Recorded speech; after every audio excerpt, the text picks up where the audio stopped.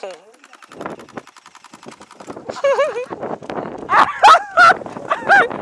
at these grown-ups, man. Look at these grown-ups. Huh? Huh? Look at these grown-ups playing like kids, yes?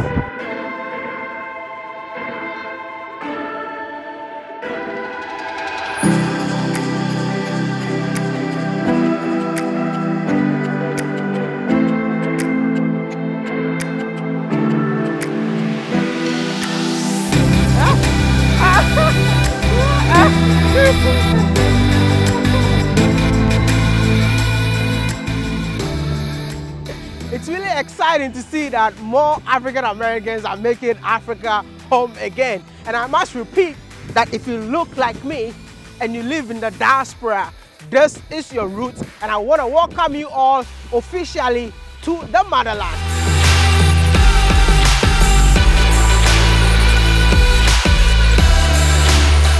Welcome to Africa, the cradle of mankind, the home of Africans in the globe.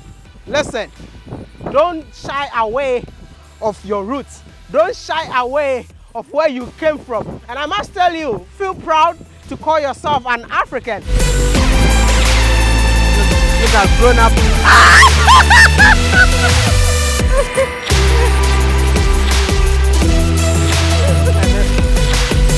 have grown up, man. Hey!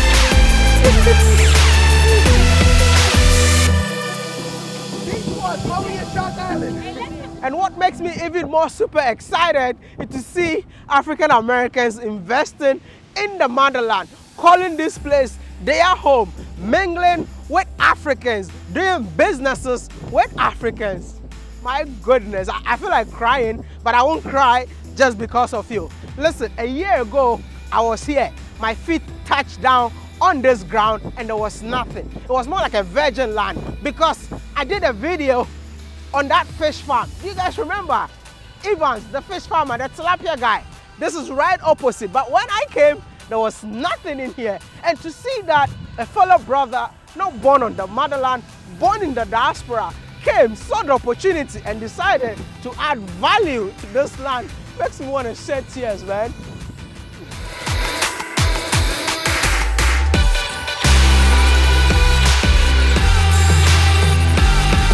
The revolution is happening, and it's about time you all take part in that revolution.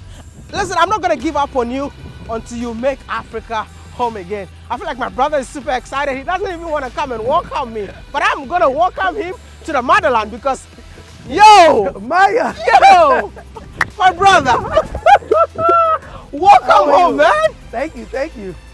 You're living your best life. Every day, man, every day. Are you living or surviving? No, I'm living now. You're living? I was surviving for a while, but I'm living now. When you're in America, you're working hard all the time, you're on this rat race treadmill. But here you get to work and you still have time for family and friends. So this is what life is about. You're living. Amara! Hi! Come, baby. Come. Oh, look, there goes my wife. Oh, wow. Babe, bring Amara. Amara, come. Come meet WODEMAYA. It's because of him your daddy's here. Your daddy came here because of me, eh?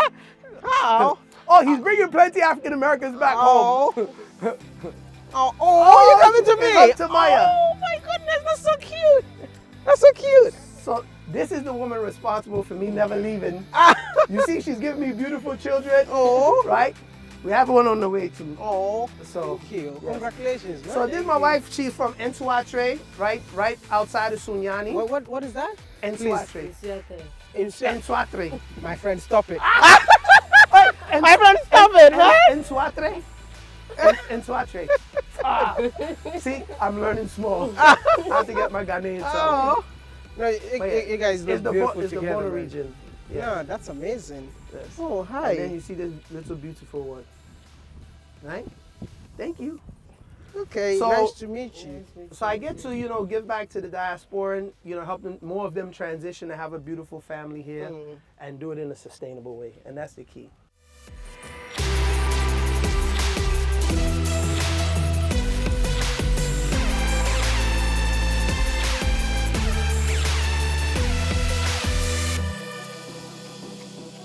Listen, in America, African Americans think that Africans don't like them.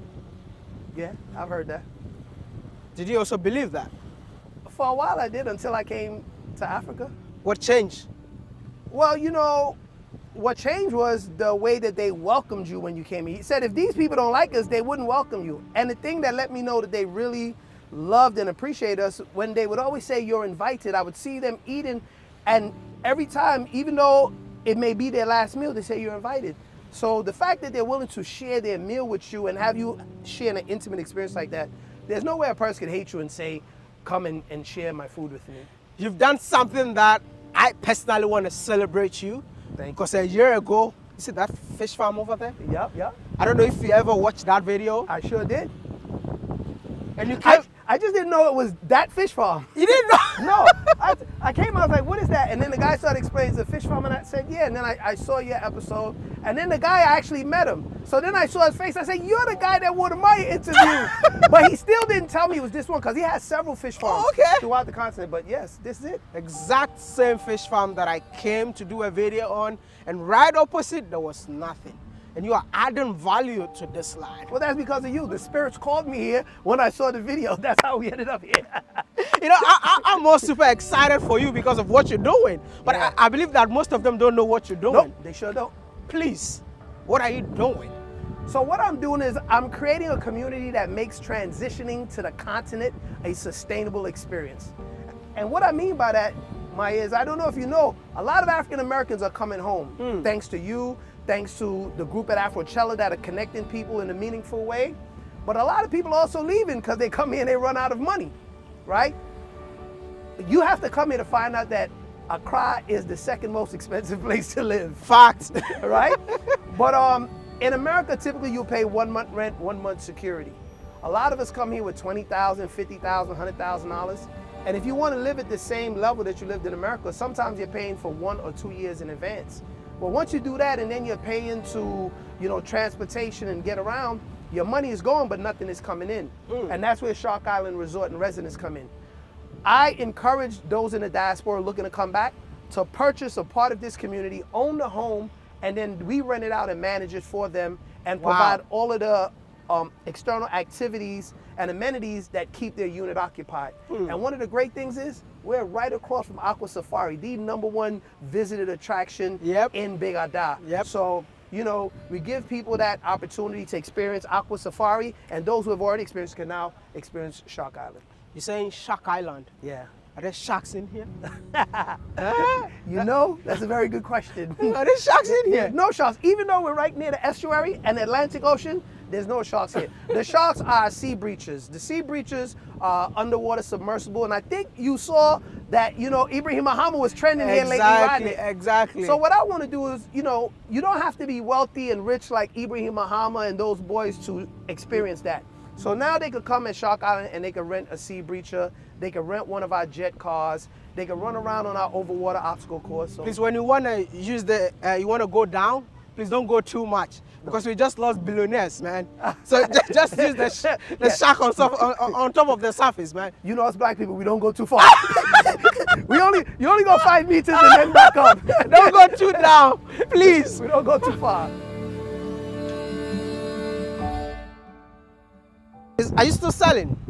Yeah, we're selling, but the beachfront is sold out. But fortunately, I own 4 islands over here. So we're opening up 4 islands. I know so many people love beachfront, man. Yeah.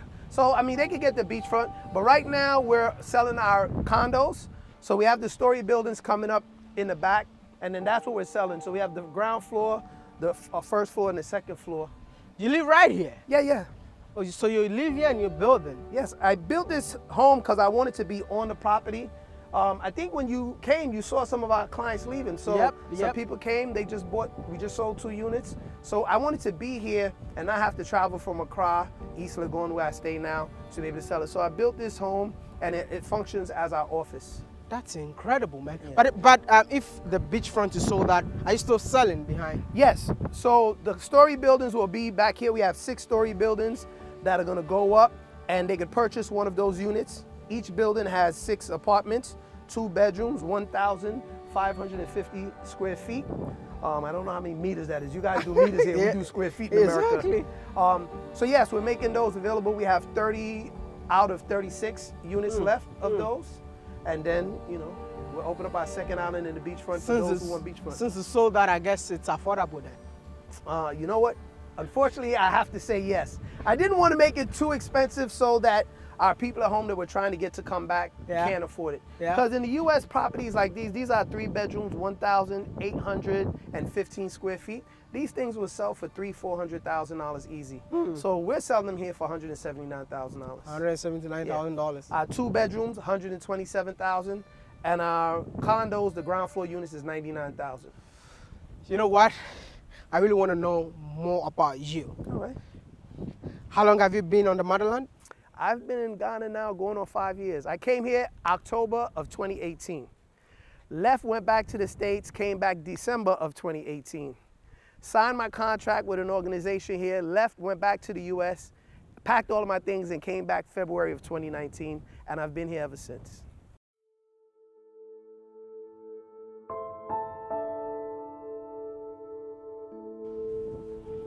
What did you come here to do initially? Initially, an organization that shall go unnamed brought me out here to improve their health care. And so I developed a technology called Daycare Health App, and it allows Africans in the diaspora to connect their family members here with healthcare workers, but it also allows local Ghanaians here to have access to medical transportation to and from the hospitals. Wow. When I first came here, Ghana only had 16 working ambulances in 2018. Thanks to the work of the president, now you guys have 321 ambulances. It may sound like a lot, but for 35 million people, that's not a lot. So I built an app for this company so that they could use it and employ all of their members of their organization to work on the platform. So we trained them in CPR, first aid, provided them with first aid kits. But unfortunately, it didn't work. I learned the meaning of Ghana man time and chop money. So it didn't work out, but I think that was the tool needed or the vehicle to get me here to Ghana. So that's how I got here. It didn't work out and you never gave up? No. First of all, I'm Guyanese. I'm a United States Marine. Okay. And you know, no retreat, no surrender. We don't give up, we don't quit. And for me, I can't let, you know, something that is difficult beat me, because I always feel like there's a learning lesson, and then you become better when you go through challenges. So I stuck it out because, like I said, I'm Guyanese. When I came here, the culture was so similar to the culture back in my country, right? And when I was growing up in Guyana, you know, and I moved to America, in America they would always say, where you from? Because I had the accent, I was talking pidgin. And I said, man, I'm born in Guyana. And they say, you're from Ghana. I said, no, Guyana. So then when I came here, the organization that brought me here, my mom or my dad, I can't remember who called. And just like a Ghanaian, when you guys switch from English to Tree, I started talking in Patois, and they all were looking at me like this. And I said, oh, I'm sorry, I forgot to tell you, I'm not American, I'm Guyanese. I just grew up in America. And through that organization, I found out that, you know, a lot of Guyanese come from Ghana. And so I traced my African ancestry and found out that a percentage of our blood, it could be found in central region in Anomabo. So I'm fancy. You're fancy? Hey! That's how I'm Morocco. So I don't understand anything. No, I don't. I know small tree. What's in then? Fancy? No, what's in there? No, I haven't learned fancy yet. No, because I'm a fancy guy, you know? I didn't know that. I'm a fancy guy. No, my brother. But water. I'm learning tree. I'm learning Dangbe. The people here speak Dangbe. I'm learning Ga. I'm learning Eve. But since you trace your back, your roots to fancy, you need to. That's the first language you need to learn. Let me teach you one. Teach me one. Otinden. Otinden? Yeah, it's just like saying, how are you? How are you? So it's like saying, Eti saying. Eti saying, good. Oh, yeah? Yeah. Oh, yeah, but you know, the fancies don't say, I know, you don't say it. We say, boko. Boko. Exactly. Okay. So, Otinden. Boko. Oh, I'm a fast learner. Exactly. So, now you moved here. Yes. Your first business did not work. Yeah. That's why you decided to go into real estate. No, but I still kept doing my first business. I just now, you know, broke out of the contract with that organization and I started doing it here in Ghana. And it was working, but unfortunately, a lot of the African Americans were the only one patronizing it because I learned that a lot of Ghanaians don't make enough money on a monthly basis to have discretionary income for that. So we pivoted our business model and we started targeting Ghanaians outside so that they could use the app to connect their family members. But while doing that, I was looking for property so I could build my own home. And I found this island first. And that's when the idea came to me, because several of my friends ran out of money and they left. And one guy in particular, Corey, I missed him. So I said, you know, if I could do something, I could get Corey back. Let me build a home for him. And it started out for doing it so I could get that guy back because we were on the same page. And, you know, unfortunately, he went back to Barbados. He didn't go back to America. And I missed the dude, right? Because we were on the same page. So it started like that. And then I said, you know what? I have all this space. I can't use it for myself. Why not make it available to diasporans and manage it for them so that they have a vehicle that's making the money? So that's how it really came about.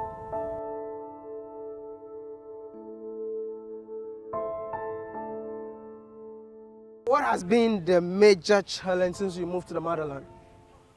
The challenges at first for me was, you know, adapting to Ghana man time, I'll be honest. Yep. But the good thing about that is I'm learning that it's teaching me patience, right? Now, I'm not saying that it's still good that they should take forever, but that was the biggest difficulty for me. And then also the systems are not in place to function as smoothly as developed countries in the West, right? But also that's where the opportunities are, right? So I figured from that, I had the opportunity to come early and watch it develop. And what helped me understand that was somebody said to me, Marvin, you know, Ghana's only at the time 65 years old. You have the developed countries that are 400 plus years old. It's like expecting a 3-year-old to do the same thing a 25-year-old do. And once they said that, it put it in perspective. But now because of that switch in, you know, my perception of things, I actually now, you know, don't really have too much to complain about. I don't. And let me tell you a secret. Marvin actually married a Ghanaian. Yes, I did. Bro, you're more like a Ghanaian now. Oh, I'm very Ghanaian. I don't even eat none of the foods that I used to eat in America. So I eat my omutio, right, which is my favorite smoked salmon, and my groundnut soup. I have my, you know, okra stew with, you know, the banku, right? And one of my other favorites is the bean stew with plantains. Like, I love that. So my diet is fully 100% Ghanaian diet. You see, let me tell you something. That's a typical Ghanaian stomach. Oh, I have to hold it in, brother. I see you trading. I'm embarrassed, so I have to start trading. That's a typical Ghanaian stomach. Yes, it's broken out small. But you know what? I want to help you. Yeah. With the app that you have. Yeah.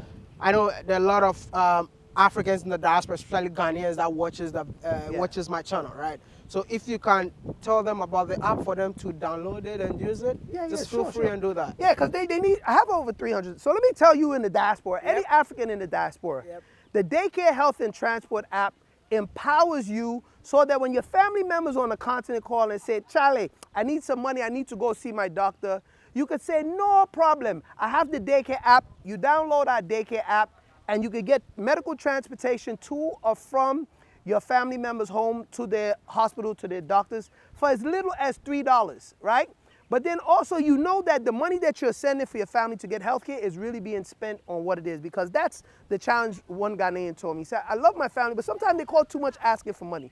But I don't want to not say send the money when they say they need it for healthcare. So now if you download the Daycare app, you could use the Daycare app and you could manage your family's health and ensure that they get the care that they need. Connect with our doctors, connect with our nurses, and provide non-emergency medical transportation to their doctor's appointment. Does it mean you're a medical practitioner? No, no, no. So I actually used to do medical logistics. So one of my biggest contracts was with the American Red Cross. So I would transport time-sensitive materials like blood and organs to and from medical facilities for patients who needed it. And at first, my platform was only transportation. And then because people needed attention to nurses during COVID, they needed, you know, to consult with doctors and maintain social distancing. That's what really gave my app the boost while I was here. And that's what got me some of the money that I needed to start living a comfortable life in Ghana. I started licensing it. So that's what I do. Since you are more into medical logistics, is there any project that you're doing that gives back to the society? Oh, absolutely. So, you know, what we do is, my company, we always want to practice corporate social responsibility. So what we do is we go into all of the communities and we do free health screenings. You know, things that we take advantage of in the States and think that it's not important, like just being able to check your weight. So we go into the communities, we check their blood pressure, we check their heart rate, we give them, you know, any medication that they need, over-the-counter stuff, of course, to bring down blood pressure and get those who are, you know, close to either high or low blood pressure. We get them to the doctors and get them the care that they need. So we've done it in Cape Coast, we've done it here in Ada, and we just basically go to areas and support those communities by giving people the ability to find out their status. This guy right here is really inspiring, and I hope and believe that you guys will find this story very inspiring to the extent that you share to your friends and family to know a man like Marvin. But yeah, Marvin, can I also buy one of the properties? You absolutely can. I want to have. I want a beachfront. I can get you a beachfront. But he said you already sold out. But here. I told you I own 4 islands, so we're clearing the land on the second one because I knew that once we came on Maya, people would say, I don't want to be on a condo, I want to be on the beachfront. Let's do this. We're selling all the 4 islands, but we need only beachfront. You want only the beachfront? Can we have WODEMAYA price? Of course you can get the WODEMAYA price. We can have the WODEMAYA price. I gotta show you love. So what is the lowest to the highest? Okay, so our lowest price is $99,000, but what I'm going to do is we're going to give any person who's a subscriber to your channel, right, they will be able to get a rebate of $10,000 on the $99,000. So they're going to pay $89,000. So $89,000. Listen, let's do this. I'm going to sell each and every property. Oh, are you sure? I have the best audience in the whole world. Okay. And we're going to prove you wrong. So I am going to be the first person to own one. I'm going to give you my $89,000. So how many rooms? Yes, you get a 2-bedroom. Now I want 3. You want 3 bedrooms? Because I am married. So if you want the 3 bedrooms, you can get the 3 bedroom. The price is originally $127. Okay. But I will give it to you with a $15,000 rebate, so you get it for $112,000. Let's do this. Yes. See, the link is in the description. The numbers are in the description. Call right now, even on the screen. When you call, I'm going to pick it myself. Hey, yeah. No, that's an assurance. That's an assurance. But, this is your home, eh? Yeah. No, it's beautiful, man. Is that how all the units are going to look like, or this is just a different model? No, this is a different model. This was just something we built so that we have an office on the land. But those are some of the homes there. The 2-bedroom units are actually bigger than this. Oh, okay. This is a smaller one. That's nice, man. Yeah.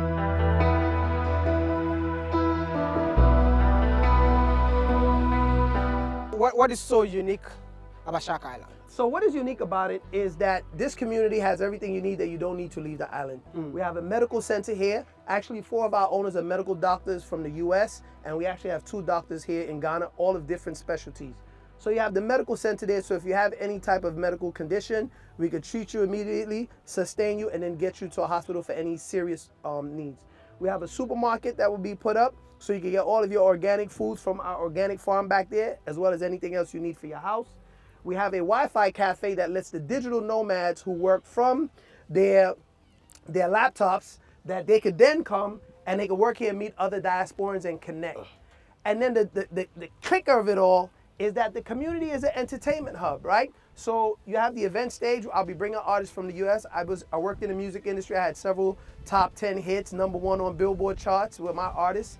And then also I've worked with several major label artists, written songs for them, won several Grammy nominations as well as Grammys. So we'll be bringing those artists, and every month you could have a miniature version of Afrocello or Afrofuture as it's now called. And then we will connect them to the diaspora and sell them home so that they don't go back home. Exactly. They bring their skill sets. Because the diaspora also love partying, yeah? Yeah, so they'll come, they'll party, but now you won't only do it in December, you'll do it every month of the year. As soon as you come, I'll change my career to be a musician. So I'll also entertain you in here. Yes. So that's what makes Shark Island special. No, thank you so much for doing brother. this for us. Really, I appreciate you. And trust me, you're an inspiration. If you have a message to Africans living in the diaspora, what would that message be? So my message to Africans in the diaspora, as well as African Americans, is one, you need to bring your capacity back home, Africans in the diaspora, because a lot of Ghanaians and Africans leave and they don't want to come back. But we're in a global economy now. You do not have to live abroad to work and earn money from abroad. And I want to teach them that. But also to the African Americans, do not believe the lies that we have been told. Come and see the continent for yourself. Whether it's Ghana, Gambia, South Africa, wherever, but come see for yourself because we have been lied to. We've been bamboozled. And me, you cannot get me to come back to visit, not even. So What are kind of lies that you heard before coming? Ah, man, that people live in trees, you know, lions, tigers, and bears are running around the community, that all Africans are here, poor and flies and big bellies. Man, I saw a Lamborghini in East Lake and I said, what the hell is that, right?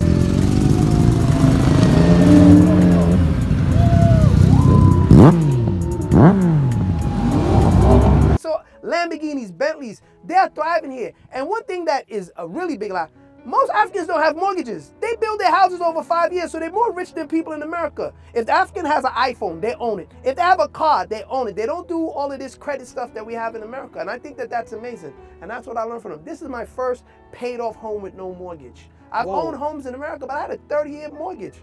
You know what mortgage means? Till death. You're paying on it till you die.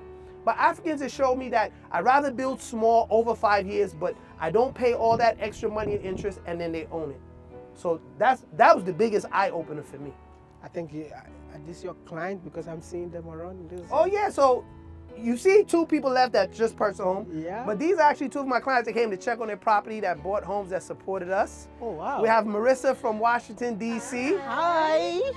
I'll let you tell you about her properties and why she chose to work with us. And then I have Kulu, my Eritrean sister. Oh wow. And I have to credit her husband, Solomon. I love them both. We've become like family, but Solomon came and he saw the community and he got it. He went and he called his wife. He said, babe, you have to come and see Shark Island. And you know, everybody, you have to talk to the wife first. I'm married now, so I understand. So then Kulu came. But I'll let you tell them about their experience, you know, how we build. But yeah, they came today to check on their property and then they got to meet you. So I'm glad. I'm giving them a great experience all around. You're happy. We are very happy. Oh wow. Yes. Nice. So Kulu has a 3-bedroom unit. Tell about your 3-bedroom, Kulu. I have a 3-bedroom, beautiful ones on the waterfront, and I'm one of the first owners of the. You believed in the dream. Yes. It's beautiful, and it started like 3 months ago, and I cannot believe it's almost finished now. You started this 3 months ago. 3 months ago. By 3 months 50%. ago. Whoa. It was sand. Yes. And how many of them do you own? I own 2. What? I'm a big believer in the dream. Ah. And of Marvin. Okay. We met like 3-4 years ago when I first moved to Ghana, and he was my neighbor at my business, my first location. Okay. And he had a business there as well. And so he became like a brother to me. And on the way back from buying land in Cape Coast, he was showing me the sea breaches. I'm going to bring these to Ghana. I said, okay, do it, bro. And I came home from U.S. and he bought these islands and he was doing this and cleared the land. I was like, wow. I said, okay, so I want 2 for me. I want 1 to live in and 1 for passive income because this is going to make money. Exactly. And how can I help? So now I'm the international sales director for Shark Island, Yes. bringing all that American capacity back into Ghana. We are all welcome you guys home. Yes. Come and buy 1 and get 1 free. I don't know about that. No. I'm going to get you the free one. Yeah, that's right. Buy 1 and get 1 free from WODEMAYA. For the one you buy. But the good thing is so we bought this and I come to Ghana and then I'm like, you hear all things in Europe and the Western, like in Africa it takes forever. Yeah. You don't know if you get your money back or all these stories.